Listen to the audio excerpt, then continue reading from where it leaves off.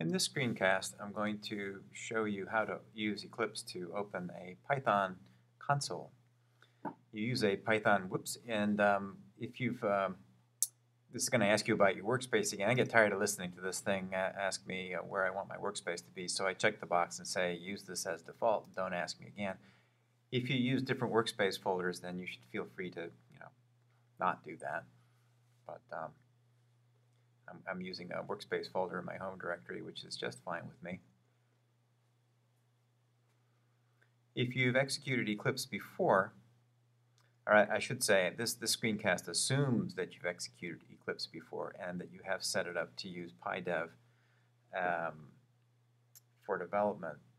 So I won't have to do any perspective setup or defining which interpreter to use.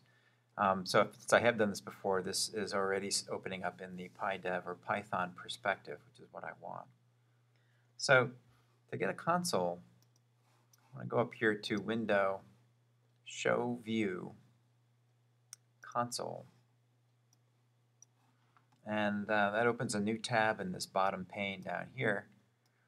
And a little line says, no consoles to display at this time. Now over here on the right, I get to pick what kind of console I want. So I click on this. I have several choices, one of which is called PyDev console. So I'll select that. Now it asks me another question. There are different types of Python to use. I'm going to use the Python console. So you go ahead and click Python console and say OK.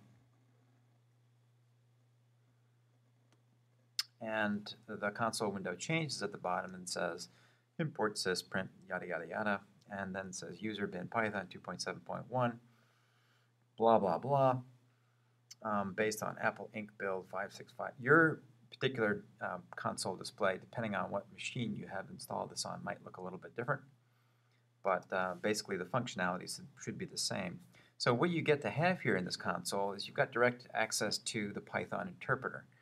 So you can do things like type numbers, and it gives them back to you. You can type integer numbers without a decimal point, or you can type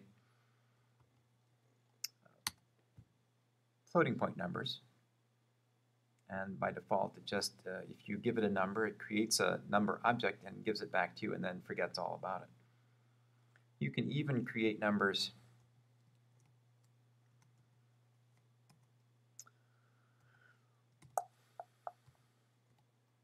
that are complex. So I'm typing a number 1.9 plus 3.4j.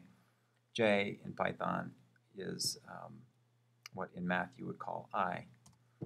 And it gives it right back to you and says, well, it's 1.9 plus 3.4j, or I. You can also do things like assign numbers to variable names. So I could say p equals 0.1415, and now it doesn't say anything, but if I type p again, it gives me back the contents of that object p, which is 3.14.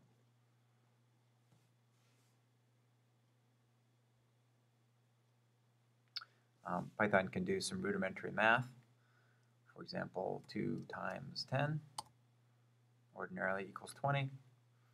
3 divided by 2 equals 1. Yeah. So anyway, it's a good thing to note that Python is a computer programming language. And in the history of computer programming languages, the division symbol has various uses.